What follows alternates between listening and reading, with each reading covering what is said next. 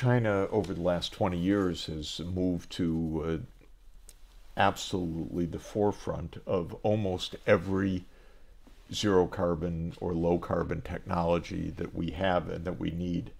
It's the low cost producer of photovoltaics. It's the low cost producer of wind turbines. It's the world's low cost producer for the new hydrogen economy. It's the world's low cost effective producer for electric vehicles. It's the world's low cost producer for the battery supply chains that we need. It's the world's low cost producer for long distance transmission of renewable energy.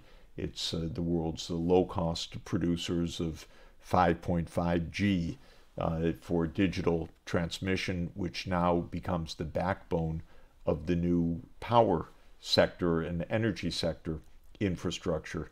It's the world's leader in fourth generation nuclear power.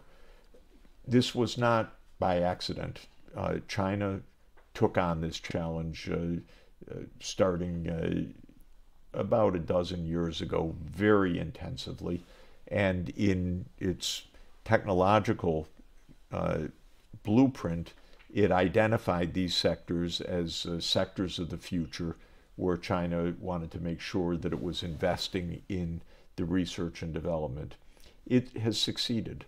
Now China offers something unique in the world, which is a massive manufacturing platform of advanced technologies for the energy transformation, just what we need.